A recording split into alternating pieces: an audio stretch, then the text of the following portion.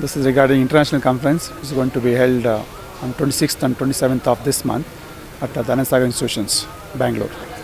Here we have around 9 sectors, almost all the areas of engineering sciences and management, dental and non-engineering sciences. All the sectorials are coming and presenting their technical aspects and sharing their knowledge with the young learners. And also we are inviting a lot more the keynote speakers to speak about their areas of interest.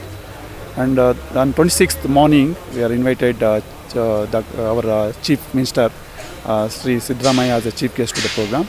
Along with him, our Higher Education Minister, Sri Deshpande, is also be the part of the program. And our Chairman and Vice Chairman, Sri D. Hemachan Sagar and D. Premachan Sagar, will grace the occasion. And our Sri Kaliswamy, Secretary, also will grace the occasion. This is the inaugural program. After the inaugural program, we will have a series of technical presentation. In each sector, we will have a keynote speakers. The speakers will talk about high-end updation about the technology and what's happening across the world, the current events, all things.